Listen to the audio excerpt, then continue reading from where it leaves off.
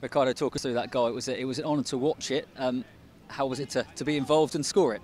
Yeah, it was a play that I tried to press, but we stayed cool with the ball. With Wingsy found me in the middle, and then they were a little bit out of shape, and we take advantage of that. Abdul did a great job with finding me in the box, and yeah, it was great, special in front of our fans. Really nice. We've seen so many great team goals this season since Enzo came in. Where does that one rank for you? I don't know. It's a difficult one. But just another goal. Of course, we want to stick with the way we play since the first day. That's what we do, try to play with the ball, find the free man, and then find space in the opponent. But yeah, a good goal for sure.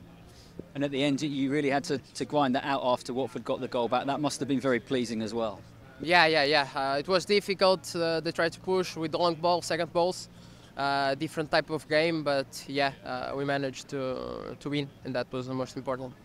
Do you think you showed every side of Leicester today? The brilliant football, but also the digging in, the winning the tackles, the headers? Yeah, that's football. You know, you cannot be 90 minutes with the ball and controlling the game. There were times that we need to dig deep and stay together, and we did it.